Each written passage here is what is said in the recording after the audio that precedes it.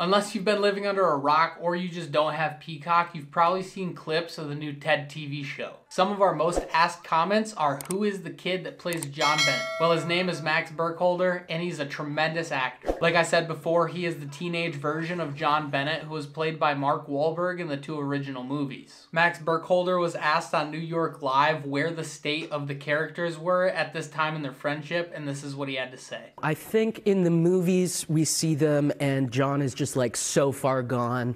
Both of them are degenerates. They're still degenerates in this show and they're stupid, but the corruption of John by Ted hasn't fully taken place yet. That's what I was going to say. It's just the beginning of their degeneracy. Yeah, there's like time to put spin on this ball, but nobody really does. People are also very confused about Ted's voice. See, some people don't realize that Seth MacFarlane is the writer of Ted. He's also the writer of Family Guy, and he does a ton of voices. I'm going to start by shoplifting from Wetzel's Pretzels. Wetzel's Pretzels. I'm going to shoplift from Wetzel's Pretzels, because, like, what are they going to do? Like, jump over the counter and kill me for a pretzel? I want to travel more, because I've been meaning to visit your mother's bedroom. The craziest thing to me about this whole thing is this is not the first time Max Burkholder has been on set with Seth MacFarlane. Yeah, I probably started doing voices at Family Guy when I was about 5 or 6. Really? Way too young to be hearing or saying any of the things that I was hearing or saying.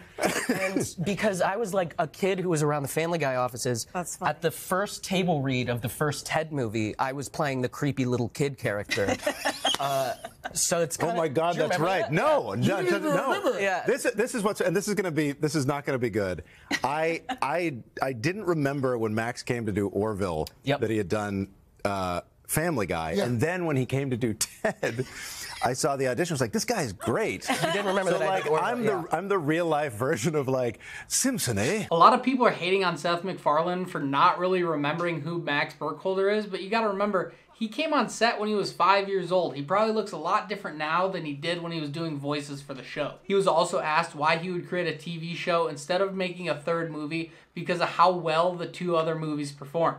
That's one of the things I love the most about TV. I love film, but as a writer, TV is really where it's at for exactly that reason, that if you screw up once, there's always next week. But yeah, you don't have to tell a story that encompasses everything. You can kind of dig into one particular topic or one particular idea and just have fun with that for that week. Even though John is not fully corrupted by Ted yet, they still do get into quite a bit of mischief. In this scene, Ted and John are prank calling their bully because they just had enough of his nonsense. Johnny told Ted that Clive does not know his father, so Ted rolled with that and prank called the bully as the father. When Ted is questioned by Clive why he hasn't been there as a father, Ted tells him that he's been battling in the war. Clive gets really emotional, thinking this is his actual dad and would really like to meet him, and Ted and Johnny set him up to go to a diner dressed in a sailor suit to make himself look like a fool.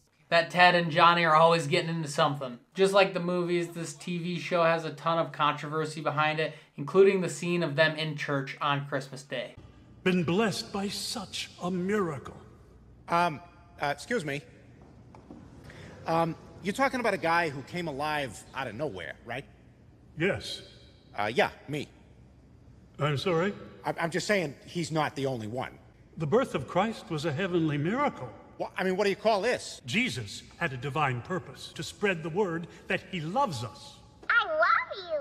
Your move, Friar Tuck. I just want to finish the sermon. I'm just saying I might be Jesus. I might. I'm not saying for sure. I'm just saying it's a possibility. I might be Jesus. That is incredibly disrespectful. There are 2 different types of people out there going head to head about this scene because some people find it very disrespectful and then other people just find it hilarious. Whether you like it or not, this new Ted TV show is probably going to have a 2nd season. So if you guys don't have Peacock now, I highly recommend getting it.